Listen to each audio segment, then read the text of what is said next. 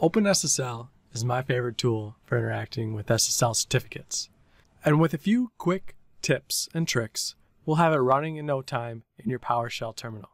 Let's get started by installing the OpenSSL Lite package with Choco install. Now that we've installed OpenSSL and any dependencies, we can start customizing our environment to really make OpenSSL shine in the PowerShell terminal. The first thing we'll do is create a dedicated directory for our certificates and certificate-related files.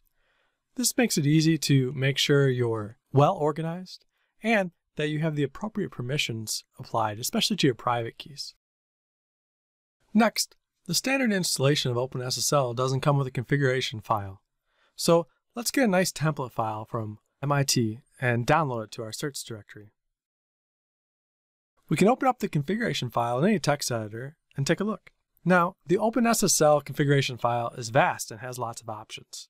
My approach is always to edit things when I need to. To get started, this configuration should work great for you, but if you need more details, look at the OpenSSL config man page. The next thing we want to do to make our lives a little easier is to update a couple environment variables.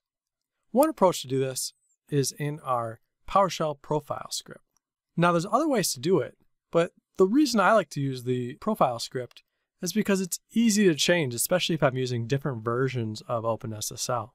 In addition, I'm doing all my OpenSSL work in PowerShell anyway, so having it as a global variable doesn't really help me much. The PowerShell profile is just a collection of scripts that run each time you launch PowerShell. If you don't have one already, you can create it. So then first environment variable we're going to modify is our path variable, and we'll add the OpenSSL bin directory. This means no matter where we are in the file system, whether we're at C, Windows System 32, or in our home directories, we can call the OpenSSL command. The next thing we'll do is we'll set a default OpenSSL configuration path, and we'll point it to the OpenSSL config we downloaded from MIT a few moments ago. This makes it so each time you run an OpenSSL command, you don't have to specify what config to use. We can view the changes in our profile by opening it up in a text editor. And we can see we've appended those two commands to our profile. If you were to close PowerShell and reopen it, those variables would be updated. Or we can just dot source our profile. And then we can take a look at the values of our path. And we can see the C program files OpenSSL bin directory has been added to the end of our path. And the OpenSSL config variable is pointing to the default OpenSSL config file.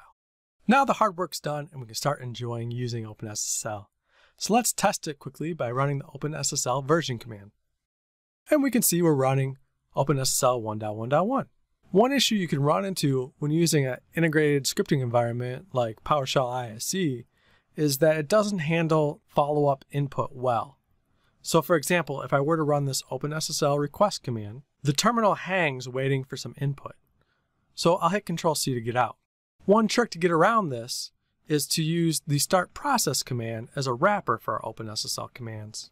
And we'll do that by setting our arguments as a variable, then running start process, the OpenSSL command, and the list of our arguments. Now it'll pop up the CMD window and take our input. Congratulations, you're ready to get using OpenSSL in the PowerShell terminal. Thank you for watching.